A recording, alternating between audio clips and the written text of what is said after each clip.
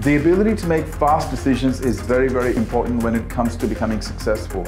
And I'm going to share with you a very simple framework that's going to remind you that when you're experiencing any of these four things, you should probably avoid making a decision. Now, this framework is simply called the HALT framework, H-A-L-T. The H stands for hungry. When you're hungry, it's probably best that you avoid making decisions because you're probably not going to be thinking the way you're supposed to be thinking. The second is the A, angry. When you're angry, it's best not to make any major decisions because it's unlikely that you're going to make the decision from the right emotional state. L is lonely.